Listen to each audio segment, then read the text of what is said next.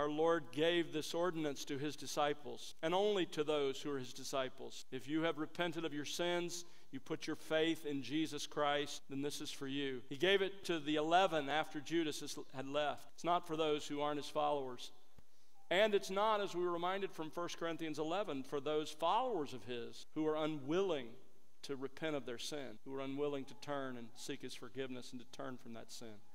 But if those things are true of you, then this is for you. If you've trusted in him, you've confessed your sin. He said, I want you to do this to remember me. It's, of course, to remember his sacrifice for us. The bread you hold in your hand, he says, this is my body. This represents my body, which is for you, which is given for you, which is broken for you. The eternal Son of God assumed to himself full and complete humanity, body and soul, and he suffered as the God-man on the cross. He had to be man so he could stand in our place, and he had to be God to satisfy the justice of God for an eternity of sin for all who would believe in him. He met that qualification perfectly. And this remembers his sacrifice for us. Let's remember him together.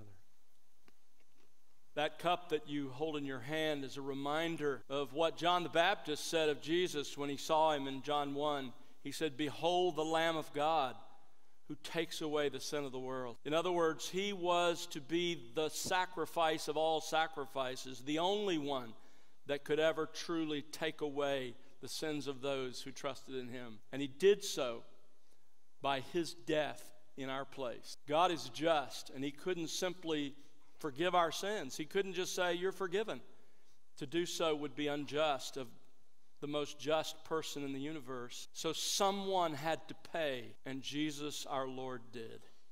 He paid the debt of our sin in our place so that God could be just and the justifier of the one who has faith in Jesus. This cup reminds us that his blood was poured out in the death of a sacrifice so that we could be forgiven. Let's remember him together.